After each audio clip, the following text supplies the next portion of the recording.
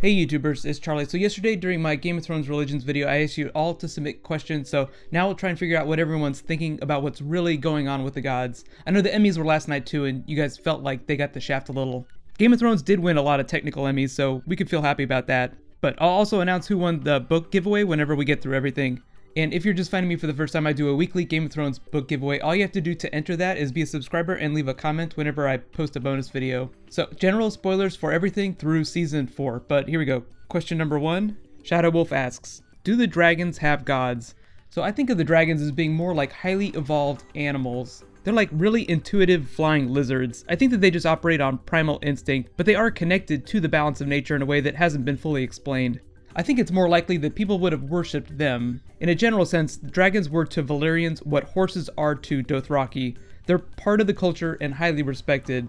You could argue that they serve the old gods, or the god of nature, or however you want to think about it, but serving and worshipping are two completely different things. I think dragons are connected to fire magic. Roller's presented as the Lord of Light, so you could link them to him too. Then there's the Daenerys Azor Ahai theories, which I've talked about in my other theory videos, so if I had to pick, I would say they exist on the side of the Red God or the Old Gods, but I don't think it's going to be that simple. Just to explain how they're connected to fire magic or the seasons or the balance of the seasons, essentially whenever dragons started to proliferate, the world started to get hotter, like the climate started to increase, and as they started to die off, the climate started to get colder. Thus, dragons have a certain connection to the balance of the seasons. But, question number 2, Rainbow Fish Bubbles asks, do you think that the children of the Forest might someday serve the Great Other, or will the children make the White Walkers bow down to them and their gods? So, the children were involved in stopping the forces of the Great Other after the Long Night, or at the end of the Long Night, so it's implied that they have a more neutral position. It was implied that a peace treaty was brokered to end the Long Night, and they were involved in sealing that pact. I think it's more likely that they'll just serve nature, and depending on which way the balance tips, they'll serve one side or the other. The children do seem to have some sort of weird relationship with the Three-Eyed Raven, and it's implied that he might be in service of the Great Other, but I don't necessarily think that that means that the children are in service of the Great Other, and even if that's true, that's all just rumors and theories though.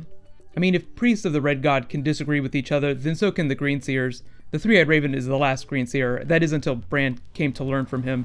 So even if the children are working on the opposing side of the Red God, it doesn't mean they're surrendering or bowing down. It would probably only be in service of the natural order of things. For example, if the dragons started to overpopulate and the climate of the world heated up so much that everything turned into a desert, the children would probably try to restore balance by serving the Great Other. On to question number 3, Applix asks, who did the Valyrians worship? So they actually worshipped a variety of deities, there wasn't any main one god.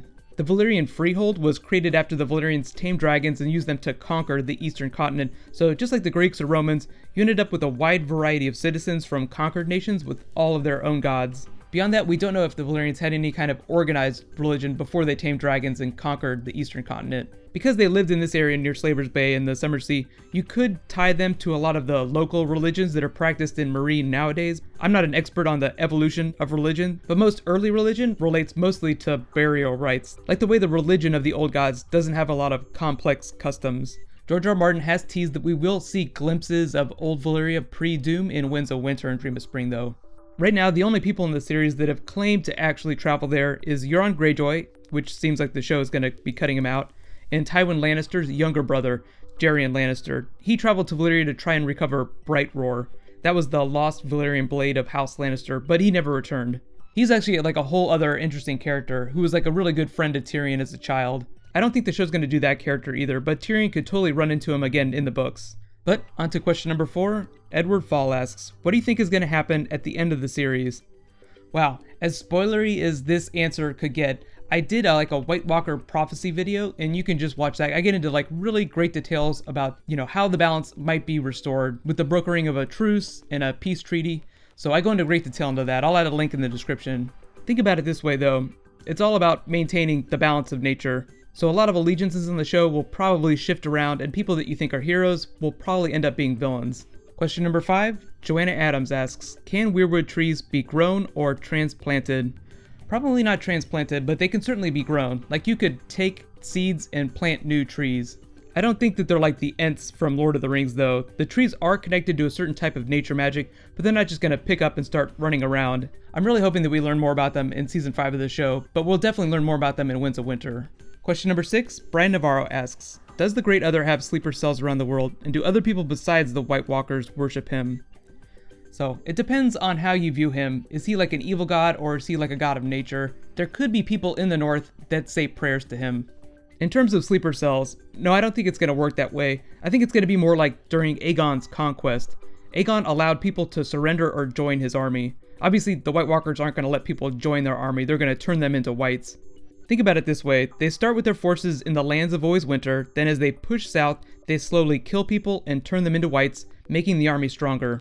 Since we saw the White Walker march right past Samwell at the end of Season 2, it's possible that they could leave people alone if they don't perceive them to be threats. The further south that they push, the larger their army will grow. At a certain point, I think we'll see people try and serve the true balance of nature, and if the forces of the Red God are doing something to thwart that, people could take action against them, but it doesn't mean that they're going to be serving the White Walkers or the Great Other.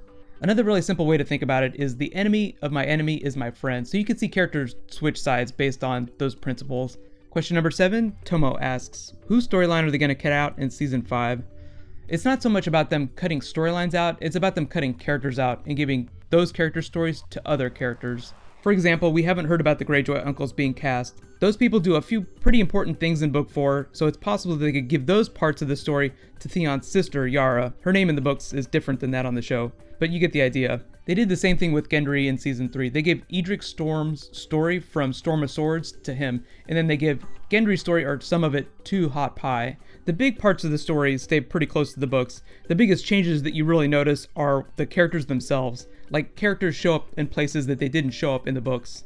But question number 8, VOD asks, if you had to choose a religion, which one would you pick? I do like me some Resurrection, but I'd probably pick the Old Gods just because it seems like the simplest. I wouldn't have to sit through like long boring rituals or church sermons like in the Faith of the Seven. I don't know about you guys, but it feels like a lot of times in the books, people's religions just have a lot to do with their personalities. Like Arya worships death because she's so hardcore now, but before that she worshipped the Old Gods just like her family. I feel like my personality changes a lot over time, just as much as characters in the story, so I feel like I might say something different in a couple years, but for right now I'll just say Old Gods, just to keep it simple. Question number 9, Virus asks, where is the Blackfish? Where has he been hiding since the Red Wedding? This is actually the rare case where after the Red Wedding, the books and the show do pretty much the same thing, but then there's a bit of a divergence. He ended up escaping the Red Wedding massacre because he was outside the castle whenever shit went down. He ran back to Riverrun and he's been holed up there since then. If you remember, Riverrun sits on a small piece of land in a body of water, so whenever he pulls the drawbridge up, the castle can only be reached by boat, so they can't just march an army right up to the gates. The show is basically cutting out the Riverrun part of the story that we see from Book 4, so if you have read Book 4, they're not going to do Riverrun at all, or it doesn't seem like they are. The Blackfish does have a pretty interesting story in Book 4, but I suppose they could always come back to him at a future point. Either way, he's still alive in the books and on the show. He's just on the run. And question number 10, last one. Nicole Mott asks, do people get res sickness when they get brought back to life? Reduced stats suck. I actually laughed at this a little bit because I used to be totally addicted to Warcraft. But yes, there is a little bit of res sickness. Beric Dondarrion on the show said that each time Roller brought him back from the dead, it felt like a little piece of him got left behind, so presumably there is a limit to the number of times someone can be brought back. And when you do get brought back, you are slightly lesser than you were before, so you do have slightly reduced stats. So far the known limit to resurrection is Lady Stoneheart, like she's the furthest gone we've seen a person be and come back. I think she was special just because of the circumstances of her death and the will of her mind, so I don't think that she's like an absolute limit. I think she's a special case. But hopefully that answers some of your guys' big questions. Thank you so much for submitting them. I always love doing these videos. My next bonus video is going to be about the civil war between the Faith Militant and the Crown. That happened like a long time before events on the show. I'll try and post that on next Sunday. And congratulations to this week's giveaway winner, Marcus Gaskins. You win your choice of any of Martin's books you want, Kindle or paperback. I'll message you on your channel for details. Remember, all you guys have to do to enter the giveaway or enter for consideration is be a subscriber and just leave a comment whenever I post bonus videos.